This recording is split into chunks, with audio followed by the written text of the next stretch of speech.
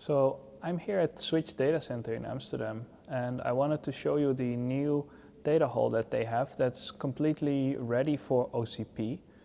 And in fact, we just brought our OCP rack here to upstairs since we brought all the equipment to Delta for our event on the 3rd of May. And the rack was empty, so we decided to place it into the new data hall. Just because we can, it's possible. I'm going to show you now how we did it.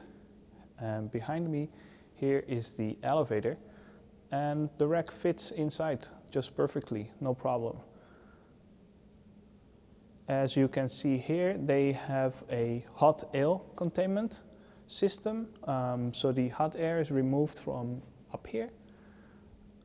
They've got some nice LED lights, and this is the rest of the data hall.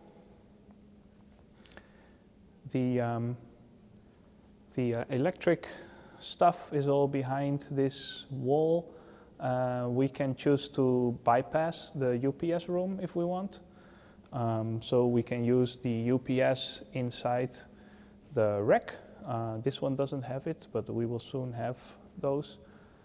Yeah, I'm going to open up the floor to show you how strong this is. This is the frame under the floor, and it's just massive. These are beams, very, very strong beams, a lot of supports underneath. These tiles actually, they are solid, massive tiles, very heavy, but it's all needed to support the weight of the OCP rack when it's completely full of equipment. Specification of the V2 rack up to 1,350 kilogram, but this is ready. So even though we are one floor up from the loading bay, this elevator is capable of handling the full weight of a fully loaded OCP rack.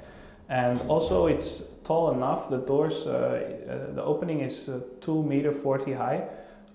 So we can just roll in the OCP rack here with no issues.